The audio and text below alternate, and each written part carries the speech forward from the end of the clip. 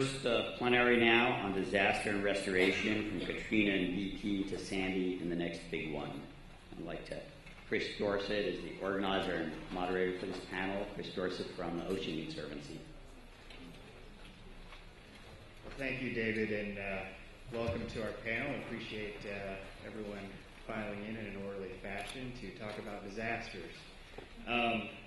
So the thing about ocean and coastal disasters is while we don't know where exactly the next one will take place or when exactly it'll take place, we do know that it will take place.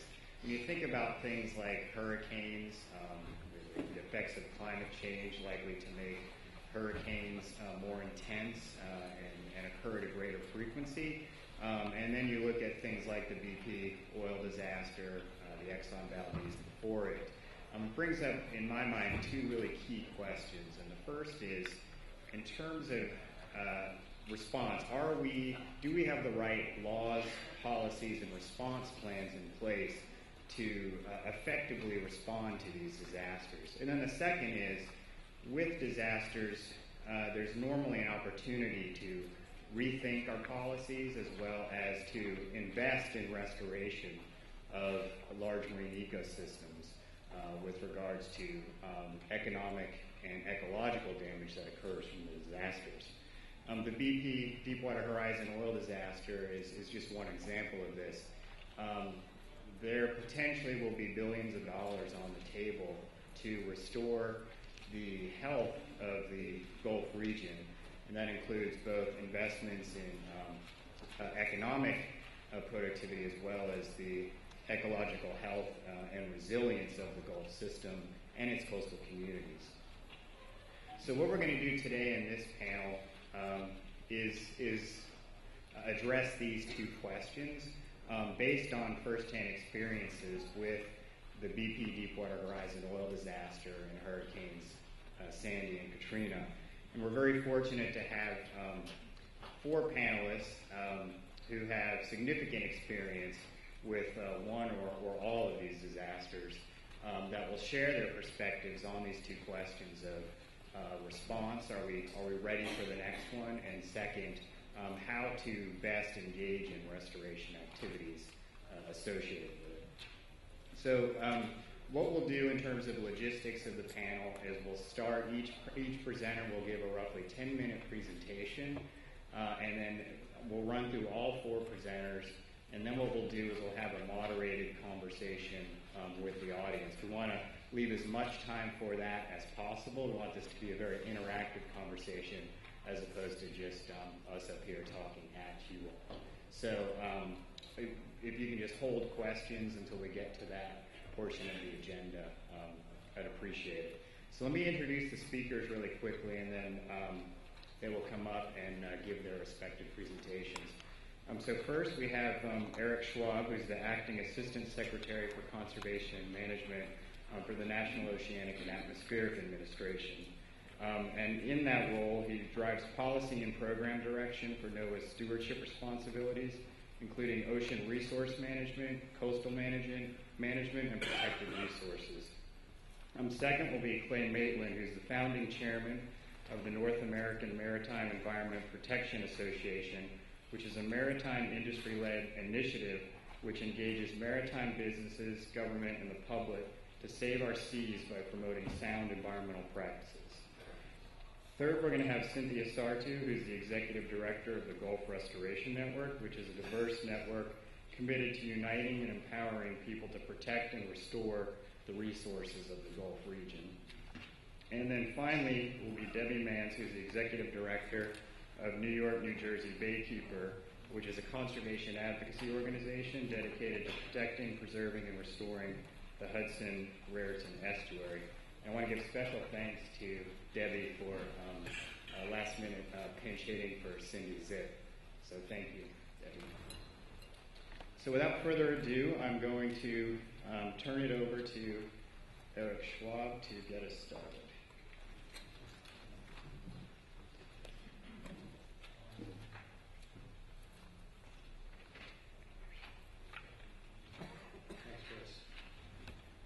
Well, good morning, everyone. It's a pleasure to be with you here today. to talk a little bit about this disaster response and restoration issue from a NOAA perspective. I guess I would start out by saying that the disaster part we seem to be getting down with, unfortunately, ever greater frequency. The immediate response part we feel like we're doing a little better with. It's the restoration part that presents really the longer-term challenges for all of us that I think present not only a great challenge but also great opportunity. But it's the restoration component that remains still very much a work in progress and still very much a set of circumstances that we're all having to very aggressively work through. As Chris said, I am at NOAA. I came to NOAA about 3.5 years ago as the head of the National Marine Fisheries Service. For those of you that might be keeping track, 3.5 years ago was about 2 months before the Deepwater Horizon spill. So we were very quickly, early in the administration under Dr. Lubchenko and the rest of the leadership team there, thrust into an event that I'll speak about momentarily. But in addition to that, we have also come in at a time when, as Chris indicated, there are increasing events in our coastal areas from a natural perspective. And I'll speak a little bit about Sandy. The only thing I want to note from this introductory slide is that this house in the center here, which is in Manahawkin, New Jersey. Debbie, are you familiar with this house? I think that slide is Okay, well, take careful note. There'll be a test. But this house is noteworthy. Even the FEMA folks were surprised by the degree to which it withstood events of Hurricane Sandy, partly because of its particular construction. But as you'll see from the surrounding areas, there are other challenges there that the construction of that house alone won't attend to. I do want to note that, you know, as Chris, I think, indicated a little bit, the propensity for ever-increasing numbers and magnitudes of disaster seems to be growing significantly. You know, our coasts are at the economic and cultural hearts of much of the U.S. 90% of the goods that are consumed in the U.S. come through coastal ports. An increasing percentage of our population lives in the coasts, and they are increasingly vulnerable to these kinds of events. So, you know, NOAA's NCDC noted 14 weather and climate-related disasters in 2011 with over $1 billion in damage each. You see some of that reflected here. What you don't see here is calendar 12, where another 11 disasters with over $1 billion in damage occurred. So this is a fact of life for us going forward. Extreme weather does tend to magnify in our coasts, where we not only have large population centers, but they're in increasingly vulnerable areas. Of course, as you note from the topic of the session here, natural disasters alone are not our challenge. Increasingly, man-made disasters also are of huge concern. Disasters along our coasts require not only quick response, but they require technical response, and they require then immediate help to affected communities. But in the longer term, as I indicated in my opening comment, they require long-term restoration efforts. And so I'm going to focus a little bit here on the outcome of the Deepwater Horizon. You know, NOAA was there pretty quickly. We were there pretty quickly to aid in the response. We were there pretty quickly to aid in other aspects of protecting human health and economic concerns during the course of the event, notably some of our work associated with seafood safety. but we were also there very early to begin to measure the impact of that event so that we could help inform long-term restoration actions, as well as assigning long-term restoration responsibilities and penalties. So I'm just going to talk briefly about a couple of those elements. One of those is the Restore Act.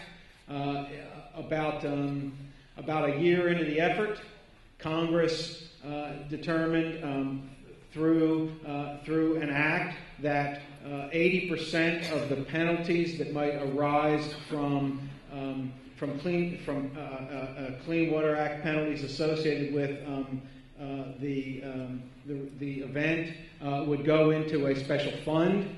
That special fund is designed to be administered by a Restore Council to restore and conserve habitat, protect water quality, replenish and protect living coastal and marine resources, and enhance long-term community resiliency and protect economic values in these coastal areas.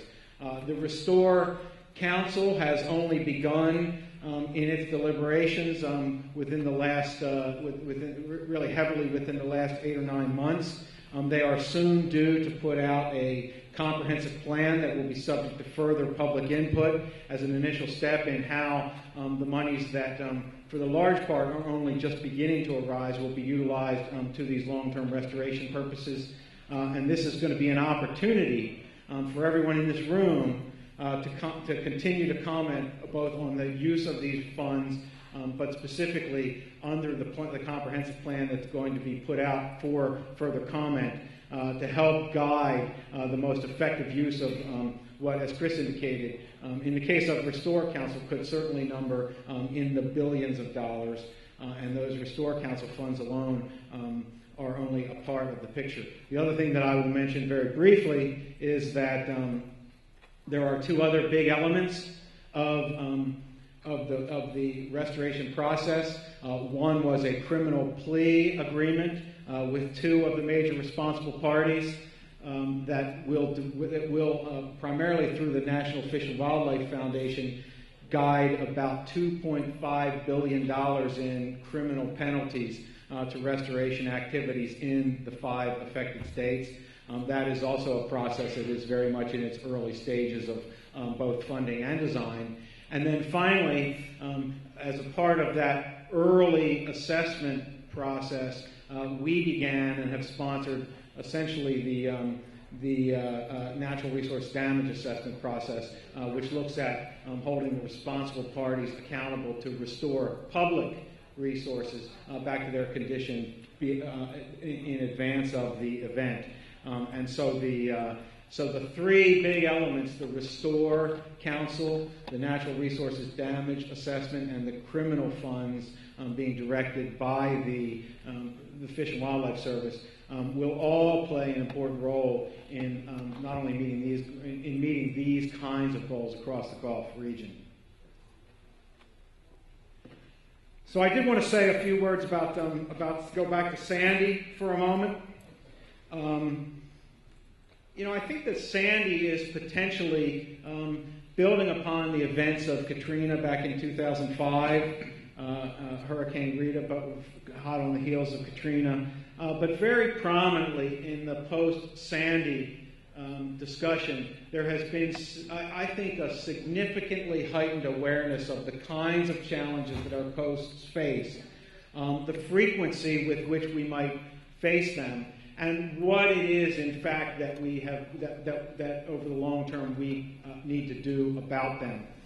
And I think that, and Debbie may have some more firsthand perspective on this, that the nature of the discussion up there in the Mid-Atlantic has decidedly shifting from we're going to rebuild this place exactly the way it was to we're going to try to rebuild this place to the greatest degree possible the way it was from a community and economic perspective, but we're going to do so with a heightened sensitivity to the kinds of challenges that we might be seeing more frequently going forward. And so I think that, and how am I doing? I know I want to be very careful about my time. I'm perfectly on 2 minutes, thank you. Because I do think the most important part of this will be our Q&A, so I want to be responsive to this.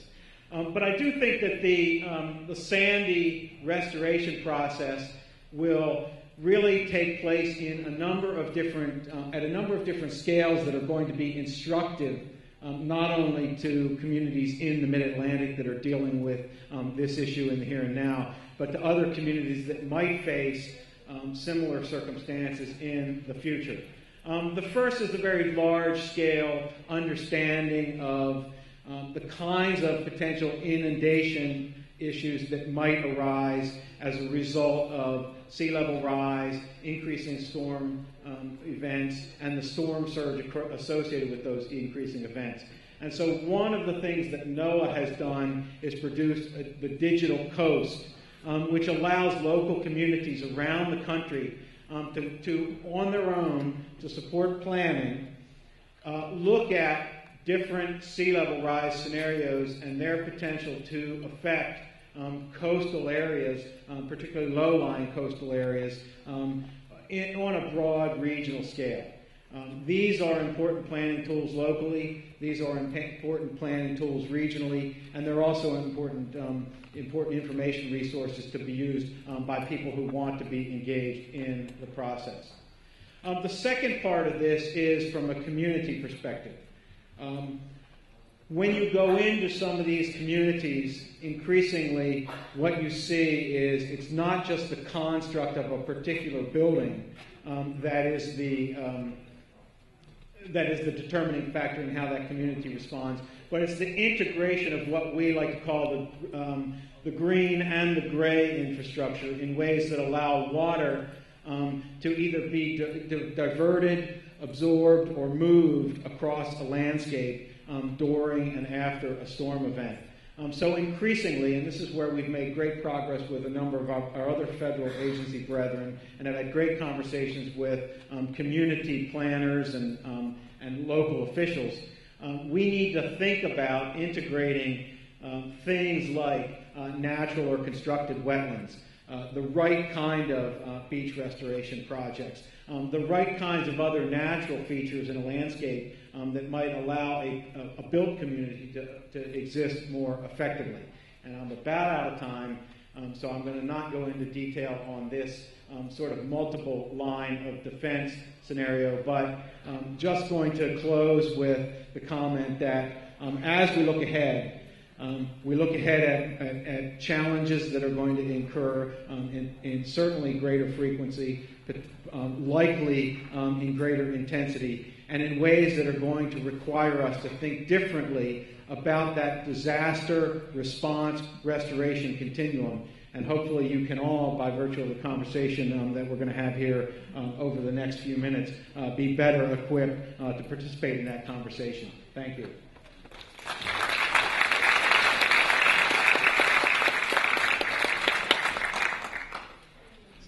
Thank you, Eric. We'll now turn it over to Clay Maitland. Thank you very much. Anyone who knows, there are 3 lawyers here. 1, 2, 3. I'm not a lawyer. So You've outed us. the timekeeper is going to have her work cut out for her. I'll try to keep within the 10 minutes. I spent most of my career actually as a lawyer representing or working for various private sector businesses. So it may come as a surprise that some of the things I'm going to say are radical, the kind of things you don't hear even at a conference like this, but I'm going to say them anyway. My text, like that of the previous speaker, is largely about the Deepwater Horizon or Macondo well blowout. But it could just as easily be about Exxon Valdez. It could be about the recurring problems that we have in this country and elsewhere in the world with violations of the MARPOL Convention. I assume most of us know what the MARPOL Convention is. It's the International Convention on Prevention of Marine Pollution. The United States has ratified that convention. It is part of the law of the land. Much of it is embodied in the Oil Pollution Act of 1990, which actually was enacted in 1991, and which was the byproduct, a major one, not the only one, of the Exxon Valdez disaster in Prince William Sound.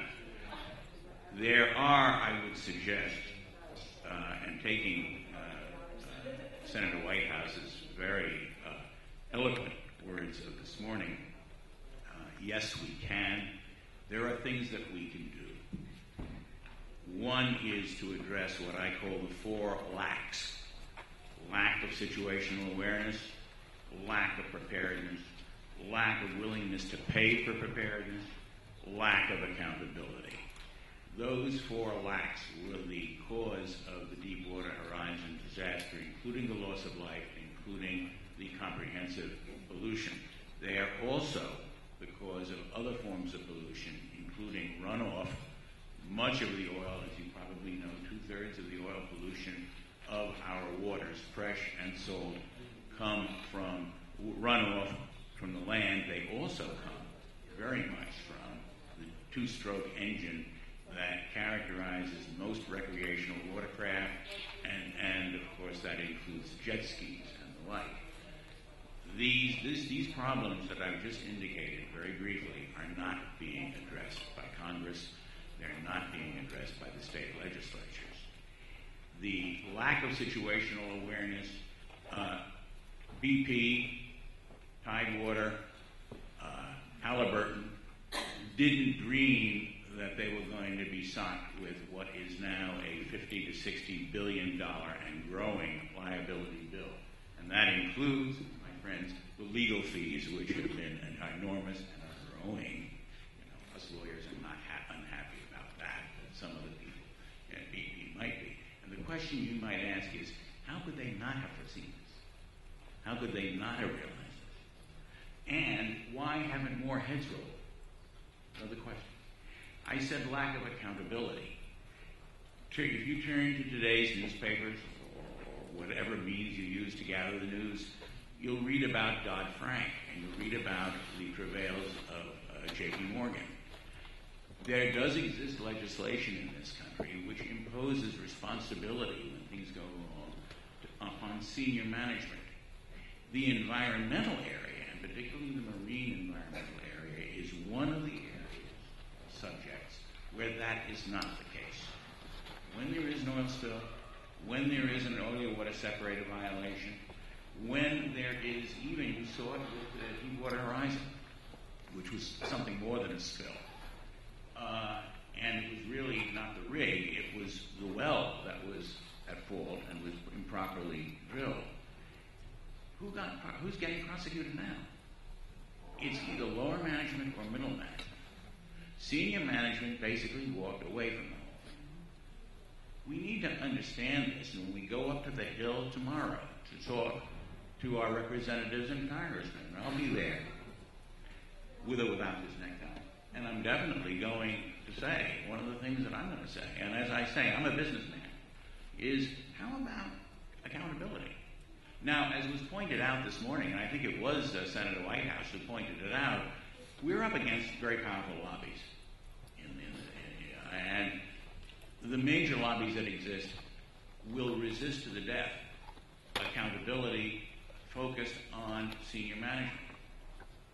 But the Oil Pollution Act was written at a different time. The Clean Water Act was written at a different time. We heard a few minutes ago about criminal penalties, but those criminal penalties are fines. They're not jail time.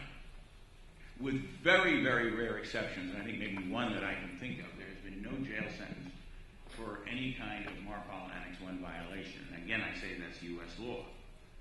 So that's, with the time I have, how much time do I have? 2 more minutes? 3. Okay. I'm just going to point out to you that we need to look at the legislation. We need to learn from the experience that we've had. It's often said, and I think rightly, that environmental law progresses from disaster to disaster, particularly in the area of oil spills, but not just oil spills. We need to bear that in mind. We need to get rid of the 2-stroke engine. If we do that, that's something to talk to Congress about tomorrow, recreational boating becomes less of a pollutant, And we're not talking about getting rid of recreational boating. We're not getting rid of the jet ski, but we are addressing a problem that needs to be addressed. Those, I think, are the salient points, the takeaways, that I hope that what I'm saying will be helpful. Thank you very much.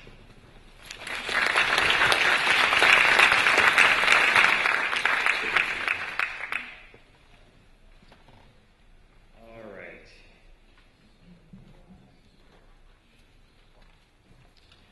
So now we'll send Sarthou from the Gulf Restoration Network. Okay. Hi. I couldn't agree more with the last presenter, and I will talk to you. I'm going to try to talk fast because I have to cover two disasters. If BP has thrown it out of people's minds, the Gulf was actually hit by Katrina, and although Louisiana gets all the attention, people in Mississippi and Alabama will tell you that Katrina did not just hit Louisiana. In fact, the eye of that hurricane never touched Louisiana. The eye of that hurricane took out Bay St. Louis, Mississippi, past Christiana, Mississippi, and Maitland, Mississippi, which to a large extent no longer exists. So I just want to make that clear before I start. I'm Cynthia Sarthou, and I have worked at the Gulf Restoration Network for 18 years, and I've worked both of these disasters, so I know a lot. But I want to give people here a little bit of background about the Gulf because, I'm not clear that most people here know much about some of the environmental issues. I'll pass that one. That was the Gulf Restoration Network, and Chris gave us a presentation. But, we have, in fact, been a significant recipient of much of what's been done upriver. We suffer from a dead zone that's caused by agricultural pollution and runoff from the upriver states. And we've been working on that. We have depleted fish and wildlife populations due to overfishing and environmental hazards. We are subject to a lot of pollution. If you haven't heard of Cancer Alley, come to Louisiana. Texas is the same. And we have had a lot of development, like a lot of coastal communities, not always wise development. I always bring up this because most people also don't know that the state of Louisiana, the actual wetlands of Louisiana, at the Delta of Louisiana, is the most rapidly disappearing piece of land in the world. Okay, we lose a football field of wetlands every hour, and this is what we're projected to be by 2020. So if I'll go back if I can, you see, that was 1839. This is 2020. And although people can't quite understand it, people live in those wetlands. So there are a lot of roads in there. There are a lot of people who live there and make their living off the coast. Additionally, in Louisiana and the entire Gulf, 98% of all fish species are dependent on wetlands. Louisiana's wetlands are the most productive of those estuaries, and we are losing it in such a rapid rate that if something is not done, it will be the largest relocation of people, humans, in American history. So it's a pretty significant issue. And additionally, although people tell me that they make sacrifices and drive cars and for the oil and gas industry, Chris can tell you this is the sacrifice we make for the oil industry. That's 3,600 platforms in the Gulf of Mexico that produce oil and gas, and that only goes to the border of Alabama. So we have been resistant to it moving into Florida.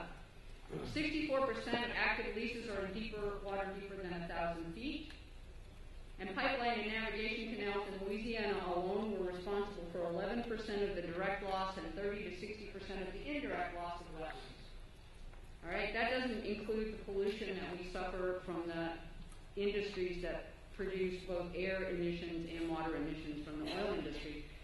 And I say this because, a lot of people in the Gulf have been pretty frustrated that people think BP is the first sacrifice we've made for the oil industry. Well, we've made a lot of them. This is what our canals look like, mainly because of oil and gas. Those are all oil and gas canal-related wetlands losses. And then we suffered two major disasters in 7 years. One is Katrina, and one is the BP disaster. This is what Katrina did. This is what I was talking about. This is the Mississippi Gulf Coast after Katrina. The flooding is Louisiana, but this is what happened to most of the communities. That house sits where there used to be major populations along the Mississippi Gulf Coast. This is what happened to our barrier islands. The top one is before, the bottom one is the same island after. And the barrier islands are our first line of defense, which I think they will talk to you about in New Jersey and New York too. They are our first line of defense. The wetlands are our second line of defense to storm surge. So, and this is what U.S. Geological Survey will tell you happened in one area of Louisiana. We lost 217 square miles of wetlands in that one day. All right? It just disappeared. And the habitat for fisheries is equally disappearing. And the opportunities that arose, and I feel bad because I'm hearing the same stories from Sandy, were that, focuses on national resources on the impacted areas, so all of a sudden you got a national focus. They acknowledged the need for comprehensive planning, the need to, increase your building codes, move inshore, elevate, increase understanding of the value of coastal habitats. And then comes the reality, which is all of a sudden they decide that the federal programs don't move in fast enough. They really didn't. They never moved in fast enough for people to elevate, so people were exempted from elevation requirements. Building codes never got imposed because people had to rebuild and it was too costly. Small businesses never did anything different because they couldn't get small business loans. Loss of the tax base in many of these communities that lost a lot of homes really made them ripe for development. So a lot of these kind of visions of what would be all the little mom and pop stores and little mom and pop developments turned into major. And one of their arguments was, look at the tall buildings. They didn't suffer anything but 3 floors of damage. So if we build tall, hey, that would be safeguard all those people up above. So they're putting garages in the first 3 floors. The argument is that if you have garages, people will evacuate or you will lose your car and everything else will be okay. Public emotions really inhibit discussion of real change, and I can see this happening in New Jersey and New York potentially, which is at first people are open to change, and then they go, oh, but that's my neighborhood. You don't want me to rebuild in my neighborhood? You want to take out the school? You want to put green space in? Oh, no. Can't do that. That would be bad. And then communities were told to build rebuilding plans, but the government never adopted them, and there was never any money for implementation. So they were essentially put on the shelf, and some people have implemented them on their own. And then, of course, we have which you can't see down below, which is people start really arguing, and we just had another push for this, for structural protections.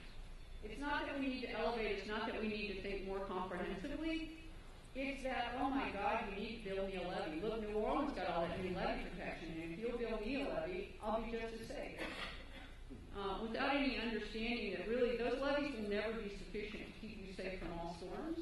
It depends on where the storm comes from. I mean, after Katrina, Breakaway was built. If you don't know this, and maybe y'all have never heard of Breakaway, but Breakaway was a community that was built after Katrina by people who got flooded out in St. Bernard Parish. And somebody said, well, that area where Breakaway is, Plaquemines Parish never flooded. So we'll rebuild in Breakaway. So they rebuilt in Breakaway, and the last hurricane flooded them all out. So those people have been flooded out twice. So there's no long-term thinking. There never was any long-term thinking. And then there were the chemical spills. Nobody ever thought about the need for storm protection of the chemical industry.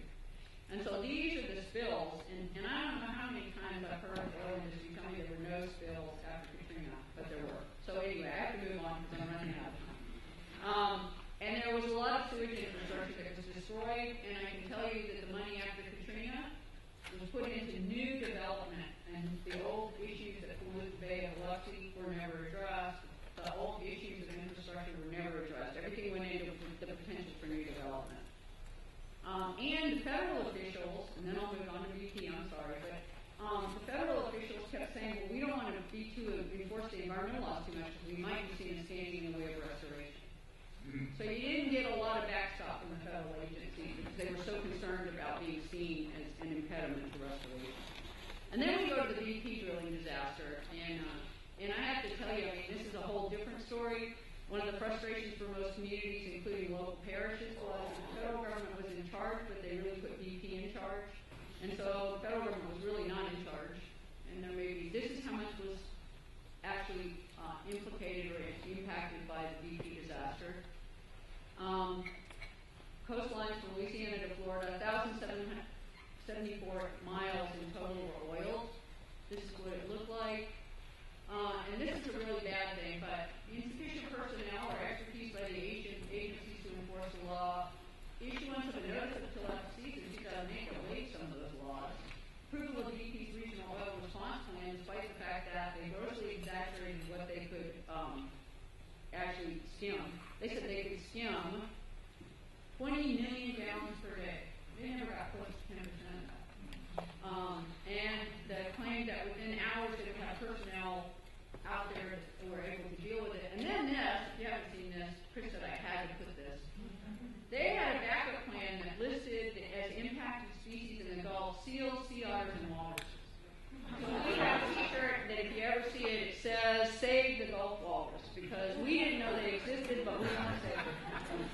So but their plan, it was approved by Mineral Management Service, the agency in charge, had this, and no stop. So talk about the lack of regulatory oversight. So the Oil Spill Commission, and I'm not going to go through all of them because of short time, came up with all of these, what they needed to do, safeguards that needed to be implemented. They actually called for a regional citizen advisory committee, which we can't even get Congress to talk about. So, like Prince William Sound got, so we're going to try to talk to them again. And recently, these are the grades that the commission gave the administration, the industry, and Congress, and we think there was a lot of grade inflation. But the administration has done pretty good, but we are hearing that they have not funded the Bureau of Ocean Energy Management, or BC, the Bureau of Energy Security Enforcement, at sufficient level to do independent audits, so they're now relying on industry self-audits. We just had a whistleblower tell us that it's amazing what has been going on. I'm going to go just a little bit over, Chris.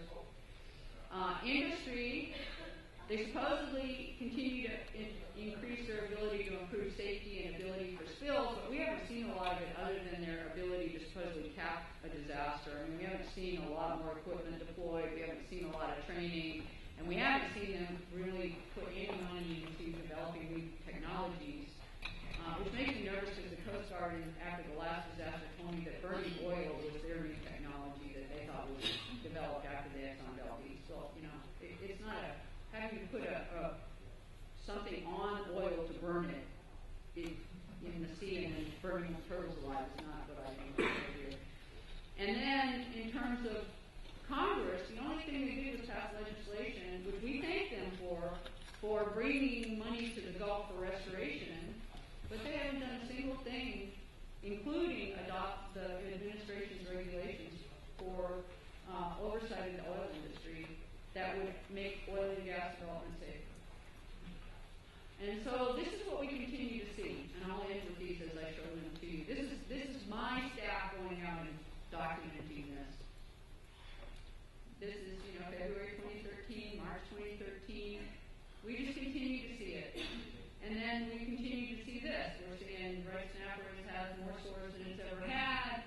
We have coral that's dead or dying from one of the dispersants. We have, we're waiting to see what happens. This is a whale shark. We're out in the Gulf. And this is what they've done. But without help and oversight, we're not going to be able to make sure that this happens. And we can tell you a horror story. This money goes straight to the state. That really has us concerned. And then the others, and our biggest concern, and I'm going to say this, because I need your all's help with this, is we just had natural resource damage assessment early restoration project list issued. And one of those projects is a hotel and convention center in Alabama. Now that's a natural damage assessment project. So if that's what we're getting through NERDA, what do you think we're going to get through RESORE? How bad do you think those projects are going to be in terms of economic development or environmental restoration? So it's a complicated thing, but we really need help by people helping us to oversee and watchdog this process to make sure that the environment actually gets money. And though I thank NOAA for all their efforts, I will tell you that there has not been one marine restoration project put forward or funded to this day. And this disaster happened in the marine environment. We're very concerned about that. So I'll leave you with this burn well from the Gulf of Mexico. Thank you. I wish I had been on time.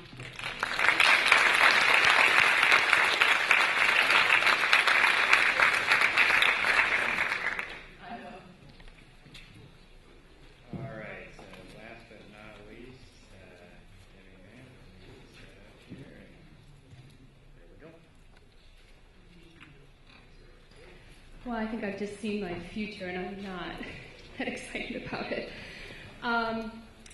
So I'm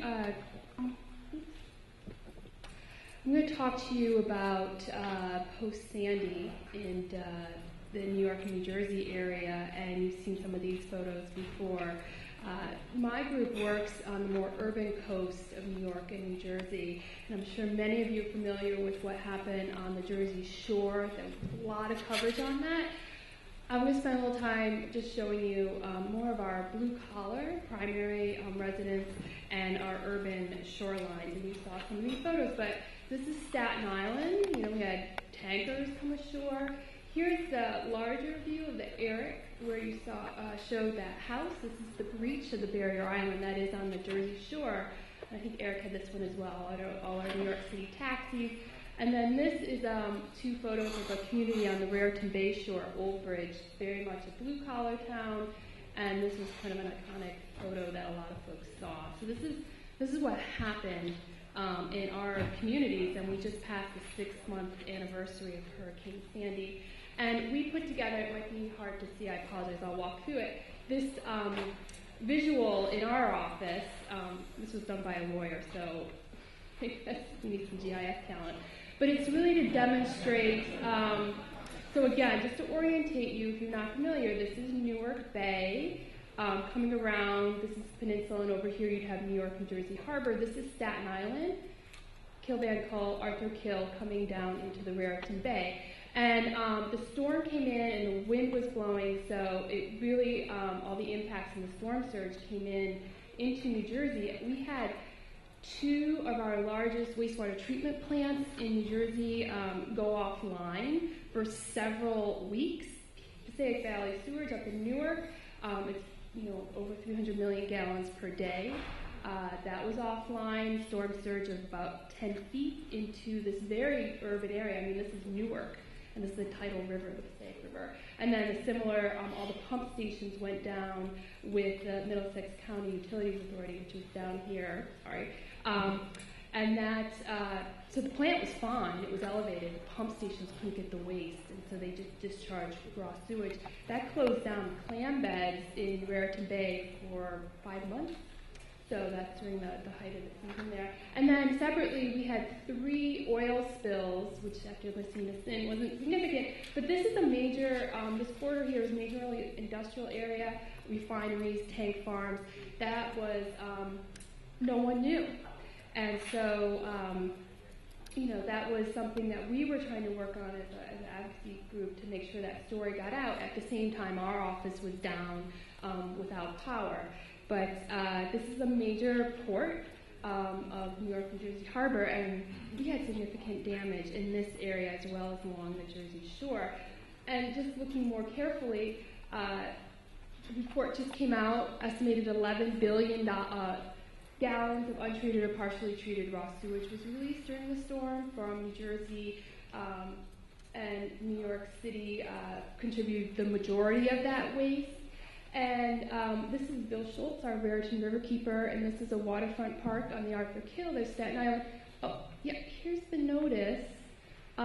Please don't go on the beach. This is definitely not a beach. But what this really demonstrates was a real lack of notification by the state agencies, and it was very late. Telling folks, don't go near the water, there's raw sewage in it, there's oil. We were, there's people fishing right here. So it wasn't in multiple languages. So this is an example of the immediate response. What we've determined is not very adequate at all. A second example, just to show you, this is, even though we're a port area and very industrialized, we have all these great pockets of ecosystems. And this is an oil spill that got its way back into Smith Creek. It's a tributary of the Arthur Kill. It had been the site of a restoration project, I think in conjunction with NOAA.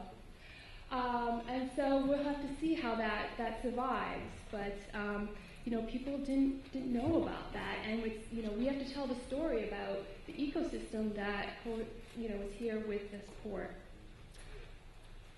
So it's a lot of words. Sorry. I was asked to just kind of talk about what needs to happen, and this is our quick take on it. Nothing new. This is the sad part. Nothing new from sin, right? Increased resiliency of critical infrastructure. We had major failures at our wastewater treatment plants, our refineries, our industrial facilities, power stations. All that's located on the waterfront in New Jersey and New York. One of the things that's going to happen with supplemental money that came through, EPA has a few $1 million to put towards wastewater treatment plants and drinking water facilities for backup power, including renewable sources. In New Jersey, the power got flooded. People were still trying to power down the wastewater treatment plant in Newark when the storm surge came in, and they almost lost their lives. They just had to evacuate the facility, and it got completely overrun. And they lost their administration building, all their communications, their power. And when they went to get the generators for all these treatment plants, they ran out of gas. Because as you saw, we had a lot of problems with distribution of gas and fuel at that time. So EPA is encouraging these folks to get renewable sources of backup power at an elevated spot. I can tell you we don't have enough space in this metro area to rebuild wastewater treatment plants at a higher elevation. And then the other thing is a redundancy with the pumps. Huge problem with our pump stations to the wastewater treatment plants.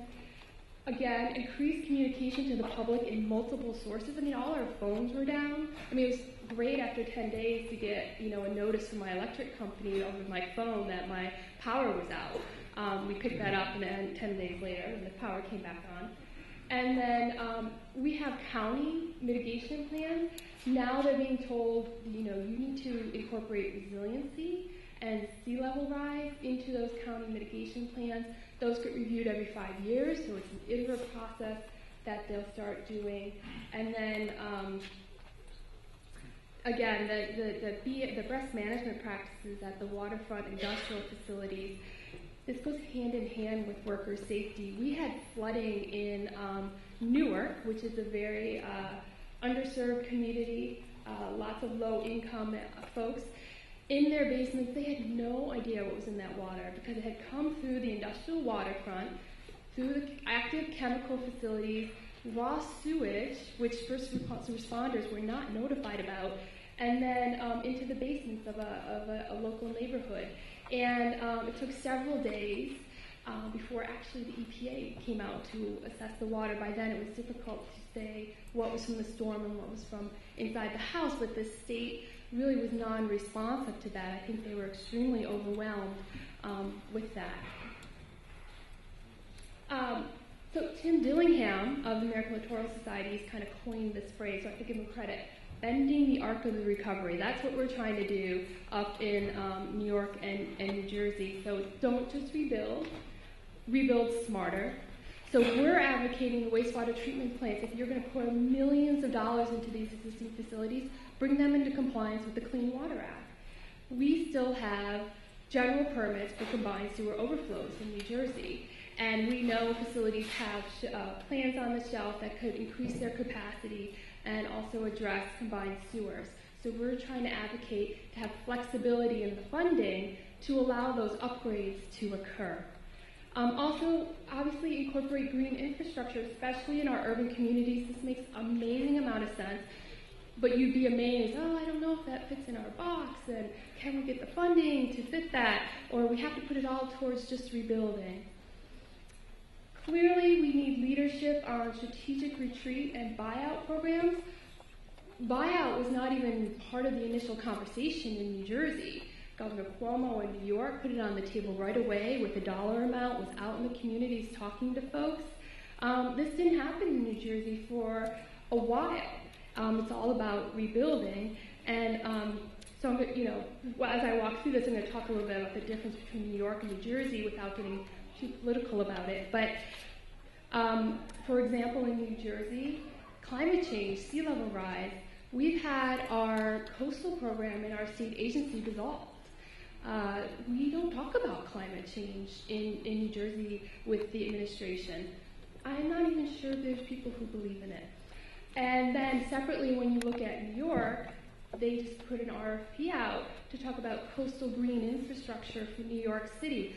What else do we need to know? What's the research needed for science and technical looks on that?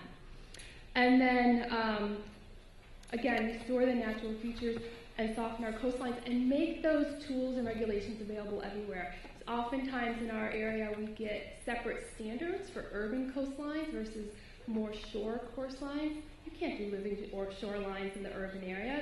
That's not going to work. We're making sure that happens. So far, the planning aspects have really been placeholders in the action plans that have been submitted by the states to HUD. And, the real mantra has been rebuild. Again, this goes at loss of ratables in these communities, and the mayors don't want to see that happen. They're not sure what can happen. We have adopted the FEMA maps in New Jersey, so the rebuilding is supposed to occur at elevated levels. But then we just had legislation introduced to allow building on piers in high hazard areas. So, I'm not sure what's going to happen there. And then finally, just to wrap up, what happens next? So we're anxiously awaiting the launch of the Hurricane Sandy Rebuilding Task Force. This was the task force created by President Obama's executive order in December, and it's chaired by HUD. It has 15 members of federal agencies, and it's supposed to coordinate, the $60 billion, now less, money that was authorized by Congress. And they're supposed to have their deliverables by August 2nd, 2013. So we've had state people that have been appointed to represent the task force, and they've done a lot of pre-meetings, but they haven't officially kicked off the task force because they want to they have a very short time window in which to do their deliverables. So hopefully we'll see some of the things that we're talking about recommended in there. But so far, we have such strong governors in our two states. There's not been a lot of push from HUD or the federal government to say, maybe we should think about this a little bit more. So thank you.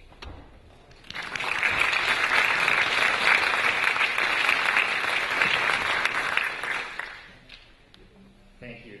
So let's give a quick round of applause to all of our panelists for job well done.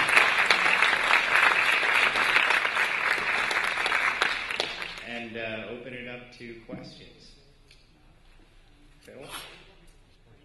Stan, many people in this room are on the right kind of listservs that we see updated information coming out of the Gulf, and the ecological, biological impacts that are continuing to unfold are relatively horrifying and extreme. There seems to be, other than a few ocean-focused people, none of this information going elsewhere. What can we all do, and what do we need to do to actually get some of that restoration money back into the ecological restoration of the Gulf and not building casinos and hotels?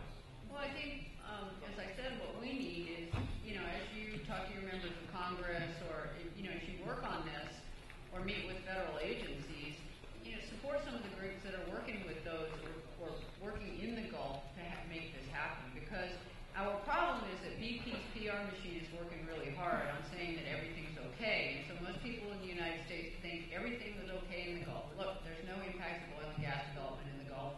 There's no impacts of the BP disaster. Everything's hunky-dory. And so we need people who can say it's not okay. We're ocean advocates, and we feel that a goodly percentage of the money that's coming through Restore, through NERDA, needs to go back into the marine environment. Because without that pressure, and I understand sort of why, we have very poor states in the Gulf, even, and they see this as money to do with it what they really need done in terms of infrastructure. And they also see some issues in terms of coastal restoration, but they really don't understand, nor do they really care, in my opinion, what happens in the marine environment. So unless we have a constituency that's linked in and pushing for marine restoration, I personally don't feel we're going to get a lot of marine restoration.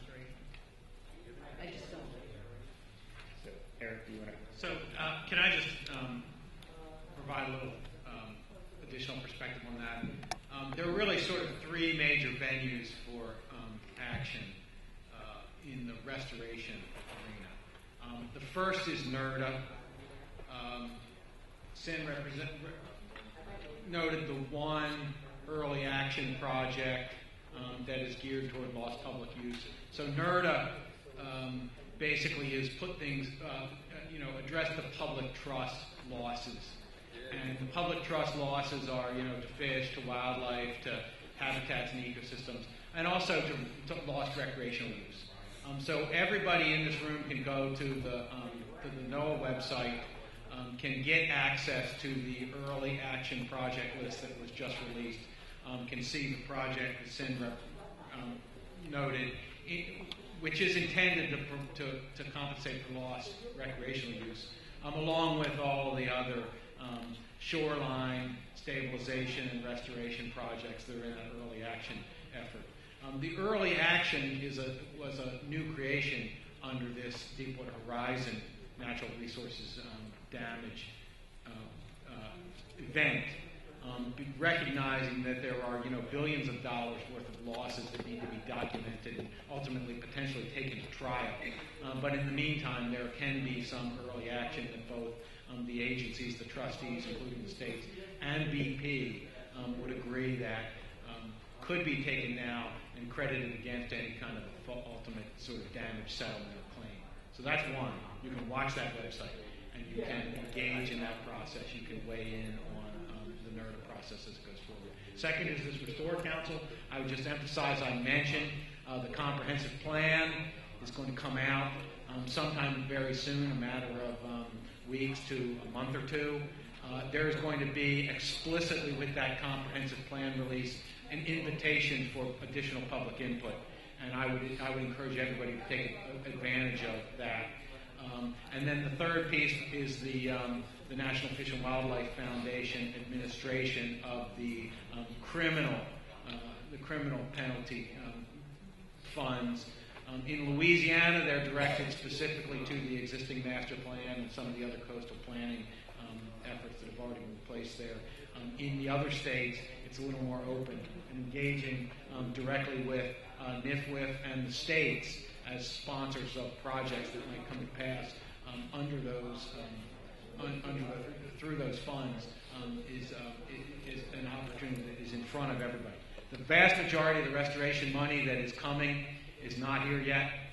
So there are plenty of opportunity to engage, to monitor, to provide suggestions. Sorry for a bit of a long-winded answer there. So right behind Phil, sorry. I was wondering if any of you think that the construction of the Keystone Pipeline will reduce the number of marine oil spills? No.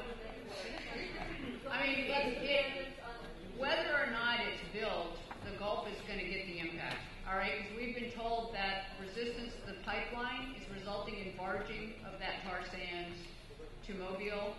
For a pipeline, they're building a pipeline from Mobile Harbor to Pascagoula, Mississippi, to refine it. So instead of going to Texas and Louisiana, they're going to go down and go to Mississippi and refine it, or they're going to barge it down the Mississippi River, which means that there's going to be even larger potential for harm in the Mississippi River because we have quite a bit of accidents in the river once the water's high. So, I mean, either way you go, there's a potential for oil, impacts, because the industry has decided from hell or high water they're going to refine the tar sands. They don't care if they have a pipeline. So, I mean, you deal with the oil industry.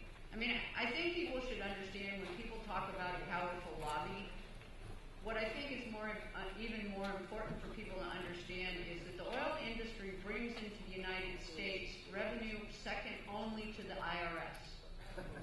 Okay? So it is the second largest pot of money that the federal government receives. And that's why during the BP disaster, MMS sold several leases to BP. So there's never been a debarment until the EPA took action of BP from oil and gas development in the Gulf, even during the disaster. So, I've dealt with the oil industry long enough that, like I said, stop the Keystone Pipeline, it's not going to stop the oil coming from the Gulf. It's just going Anyone else want to? Well, I think that I agree, but I think that, again, there are a lot of legislative things that can be done. I also agree that the oil industry is fighting them tooth and nail, but there is, we saw, getting back to Deepwater Horizon, the real problem after the blowout was the fact that the so-called blowout preventer didn't work and had never been adequately tested. Nobody bothered to spend the money on that. A lot of money is now being spent by the oil industry on blowout preventer technology, which is a wonderful thing, but we had to wait until after the events of April 20th, 2010 for that to happen. The important thing is, and I think, we tend to get pessimistic at these conferences. I don't know if you noticed, but Congressman Markey is speaking. He will probably be elected to the Senate from the state of Massachusetts. I would be willing to bet he will be. There is a growing body of opinion in the Senate, and possibly even in the House of Representatives,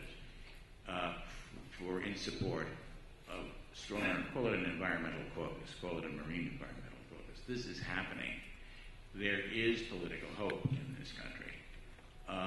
One of the things that you need to remember, I think we all need to remember, is that oil companies really don't vote. There are a lot more votes tied up in this room and in the environmental community. Take a look at an outfit like Audubon, which I've been a member of since I was about 8 years old. That's a much more powerful voting bloc than the oil companies, with certain exceptions, possibly within certain parts of the state of Louisiana. But all right. Nationally, the strength is with the environmental movement. I think we need to be a little bit more optimistic about the possibilities that exist along the lines that we've been talking about. Accountability, we need to revisit the Oil Pollution Act of 1990. We need to reopen it. We need to look at accountability by individuals. Once you do that, you're going to have a situation like the banks now face with Dodd-Frank and Sarbanes-Oxley for accountants. And when that happens, and I believe it will happen, it's going to happen, you're going to see a much more proactive environmental role and much more money being spent by big oil on exactly what we're talking about today. So don't despair. But at the same time, please understand we need to be very clear about what needs to be done. All right, right here. I'd like to agree with joining active participation from us and everybody. But I have a question to anyone here in the panel. I guess that relates to the power of assessment, comprehensive assessment. And I know that NEPA is one of those laws that's been called toothless, but it's very powerful to have. It ties things up, and not just with money and time, but to really go through and see what's out there, potential. And whether it was from Deepwater Horizon or future exploration, I'm wondering what your positions are with categorical exemption, especially with the fact that most of our exploration is not the norm. It's not business as usual. I mean, it may be in 100 years, but this is all new territory. All right, so let me just repeat the question. I'm sorry, I missed the first half of it, or at least maybe some of the details. But the first is regarding public involvement opportunities. Well, that was just like. Oh, that was just a thank you. Oh, okay. And then on the pictures of exemptions, like what are people's positions for categorical exemptions? All right. Yeah, I'm sorry, I understand people can't hear the questions. Categorical exemptions, and then just a quick summary of the first question, just so I can let people know. That was. Oh, that's it. Okay. It's categorical exemptions. Sorry. Well, I mean, I guess my position is exactly yours. There are categorical exemptions for the oil industry in certain circumstances, and all of y'all missed it.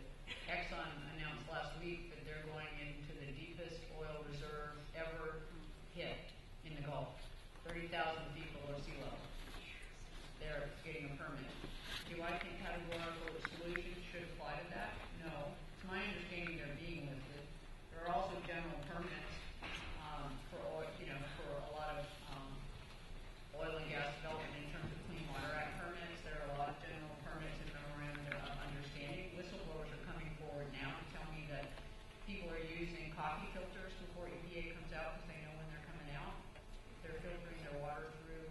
coffee filters so that they don't catch the discharges from those facilities, how they're still, just sweeping oil overboard at night because nobody will notice. So I think that regulation of the oil industry needs to be more rigorous. I think there needs to be personal accountability. I think there's not enough. It's hard to regulate them. They're 50 to 100 miles offshore. Who knows what goes on in there, except the workers? And there's no incentive. There is no whistleblower law, so there is no incentive. Because once they turn you in, they're blackballed from the oil industry. Right? They'll never work in the oil industry again. It's one of the biggest employers in the U.S., not just the Gulf. So I think that there needs to be stronger regulatory oversight of the oil industry. And I am cynical, I have to admit, because I live in the Gulf. And we've been hit pretty hard. And we've been hit pretty hard for 40 years. And most of the people who resisted the oil industry were seen as, well, you ought to see them maybe. I don't see how you could be cynical about Louisiana politics. I've studied it for years, and it's squeaky clean. Eric, sure. I'll just make a quick comment. Obviously there are a lot of challenges in implementing NEPA, but I think it is an incredibly powerful law. It does get applied at different levels, in different ways. The agencies, both the action agencies as well as the reviewing agencies, are challenged to execute NEPA under almost any kind of recent resource environment. Those are going to continue to be challenges. But the one thing that I did want to say, and your question prompts me to say it, underlying, in addition to the restoration opportunities, for example, in the Gulf, but underlying a lot of our decision making are fundamental science questions. And in addition to the restoration opportunities in the Gulf, there is a tremendous amount of money that is being directed to science and getting the right science, aggregating it, and making it available for reviewers and decision makers is an incredibly important part of what we need to do as a country and what we need to do as agencies. Ultimately, good sound science can be an antidote to a lot of bad decisions, both from an upfront sort of federal action that might lead to some bad outcomes, or from the perspective of investment in the right restoration opportunities. And so we shouldn't forget the need to continue to invest in, depend upon, and really hang our hats in a lot of cases on good sound science. Thanks. Right here. Yeah, probably for Eric. It seemed like NOAA was one of the first agencies responding, and especially in habitat restoration laws. The concern is, or question would be, where were the other agencies like Fish and Wildlife, U.S. Fish and Wildlife, and EPA, particularly when they showed about the flooding facilities, pollution from flooding facilities, and also, the vulnerability analysis, even going through the coastline and looking at that vulnerability. The question, I guess, is has the response coordinated with various agencies like EPA, U.S. Fish and Wildlife, and others in a very coordinated, direct effort, immediate effort, or is it still going to be the same process of, this response as the different jurisdictions? So can I just repeat it really quick, Yeah, just so sure. people know? So the question is in regards to the federal response and whether or not it's coordinated. I think there's been tremendous improvement. That doesn't mean there aren't, still opportunities to do better. Were you speaking specifically to Deepwater Horizon? Well, I guess I'm speaking to any of the disaster Yeah. responses that have happened. So I think there are different elements to that, right? So in the post Sandy, it's really where a lot of the response was socio-economic response, community impacts. There's a framework under FEMA that manages that process, and I don't think anybody involved would suggest it has done anything but improve dramatically since, for example, Katrina. Again, not that there aren't continued opportunities for improvement. When you talk about some of the natural resource response, again, there are different components to that. There's the immediate rescue and recovery of, turtles and birds and, other related impacts. And then there's this baseline component, which is, what did this event do to this resource so that we can hold the responsible parties accountable. That started with Exxon Valdez. In the oil world, we have gotten much more sophisticated there. Huge amounts of effort from very early on in Deepwater Horizon went into establishing that baseline and establishing that impact. That would be the foundation of either a NERDA settlement or a NERDA criminal or a NERDA civil trial. Looking down the road, that's still very much a work in progress. Some of that science work, because of the nature of the process leading to trial, is not out in public view, but there is a tremendous amount of work that has been done to assess that damage. I can tell you that being down there myself, I know that EPA, that the U.S. Fish and Wildlife Service and other interior agencies were very prominent from very early on down there in the Gulf Coast. It was an overwhelming challenge for all of us, but there was a lot of integrated effort to both respond as well as plan for some of these sort of long-term assessment and restoration challenges. Right here. How do you stop the use of something like dispersants, which are really just a cosmetic approach to a problem but leave a long-term damage to the environment? So the question is regards to dispersants and how you stop use, given its effectiveness. Stop using that. It has such a long-term damage. The reason dispersants are being used is because nobody has come up with a better idea. That's a better idea. That's what I was talking about when I made my brief speech. But that's a much better idea. One of the things that Carlene and I have done is to participate in a number of these oil spill response drills, some of which are quite elaborate. And by the way, on the subject of Deepwater Horizon, BP was never in control of the actual process. The process, which is a very detailed one and is actually embodied in federal law, is to get the polluter to pay. And the only way to get BP to pay, which they did for the cleanup, such as it was, with all of its imperfections, was to put them front and center in the process. And that also was a product of Exxon Valdez. It's a very, very elaborate rule book on that. Unfortunately, the Coast Guard got pilloried for that. But the use of dispersants, and they were widely used, a number of different things were used. We've gone through stages. The first was to burn, and that started with the Torrey Canyon off the coast of England in 1966. We've gone on to dispersants. Europe has gone in a different direction. They do not permit dispersants to be used. They use other things, but not dispersants. Science, we heard a few minutes ago about science. We're waiting for something better, whether it is a kind of dispersant which does not have constituted itself a biohazard, in other words, destruction. There are people out there, many people, who believe that dispersants are the solution. Dispersants are largely manufactured from petroleum, by the way, very much the same way. In other words, you're basically using the hair of the dog that bit you.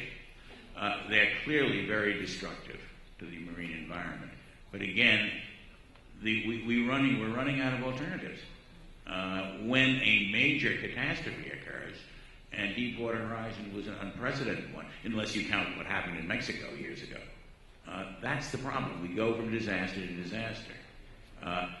This is the time now between disasters to address that problem, and we're not doing it.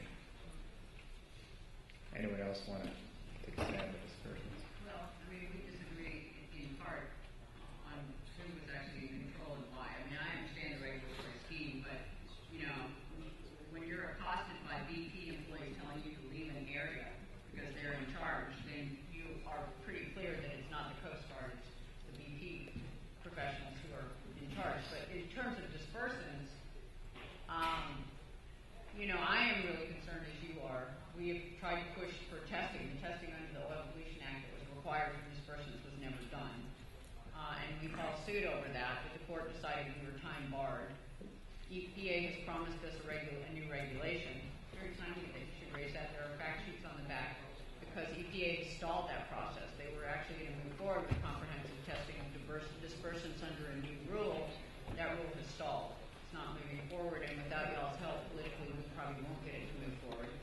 And the Coast Guard has made noises about subsea application of dispersant is their new go-to mechanism for deep water spills. And we have been resisting that pretty significantly, but we probably also need y'all's, because it's a national response plan. Part of it is national, what we do, not just regional. There's a national approach, a regional approach, and a local approach. And, but I would agree that we are not putting enough money into technology development. And until we put enough money into technology development, we're just going to be waiting for the next disaster to happen to have somebody that's upset about technology and not moving forward. All right, so we have time for one more question, and so it doesn't look like I'm playing favorites. I want to go back to the back of the room. If anyone has a question back there. Does anyone have a question? Oh, in the middle, perfect. There you go. New Jersey and New York, and also in Louisiana, what's been the community response to shoreline fortification versus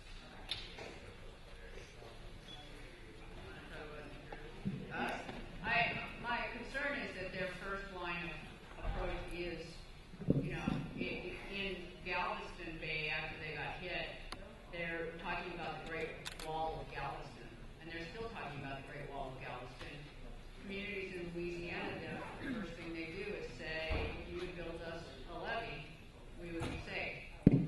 And it's really politically unpopular for local politicians to say, nah, you don't need a levee. You really need to try to deal with living with the natural environment.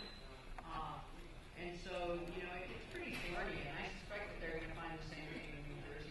The only reason we didn't have it in Mississippi, I will tell you, is because the Corps of Engineers said they couldn't build a wall big enough to stop a 22-foot surge. Yeah. So what was the point of building a wall if you could, the surge would have just gone over it. So I think, the only thing that's probably going to stop that, a big giant tidal gate around New York City, is cost. But that's been floated. Cities like Hoboken, the mayor, who's very progressive, talked about a wall in Hoboken, and this was where we get at the regional planning. So you put up a berm, or the wastewater treatment plant puts up a wall. Well, what happens to the fat rendering plant next door and the county prison behind that? And then on the shore, I'm sure you've seen all the news about the dunes. It's a huge issue. The Army Corps has millions of dollars to restore the beaches and the dunes in both New York and New Jersey, and people are holding out. They don't want their private property rights taken away or their view shed taken away by the dunes, and the neighbors are getting mad at neighbors, and there's a Supreme Court case going on in New Jersey right now, and the governor's been very outspoken on it. He wants these dunes to be built. So it's a huge issue, and it is all structural solutions, unfortunately, is what we're hearing about right now. Yeah, we had a local repair, just got to add this, that told me that building 2 levees with wetlands behind the first levee was multiple lines of defense. So they were following one and they were going to get 2 levees. Right. So just quickly, I would say that there are certainly going to be places where hardened shoreline is going to be the most cost effective. Those places are increasingly fewer, and we need to be looking more and more to building more resilient shorelines, living shorelines, if you will, that can both take a hit and rebound, absorb and deflect energy, but also migrate over time as sea level rise and inundation events increase. The last thing I would say is these things are very site specific. You can build perhaps a sea gate around Manhattan and it'll work. You try to do the same thing in Key West, Billy, and where's the water going to go? Come right up through the ground. So, they're not one size fits all. Last thing, a plug for my home state. In Maryland a few years ago, they changed the law. And it used to be you had to prove that a living shoreline would be effective. Now you have to prove it won't be to allow you the opportunity to build some hardened shoreline. And that is, I think, with a little bit of home state pride, asserted a much better approach. Well, thank you. Unfortunately, we are out of time, but I suspect our speakers will be around.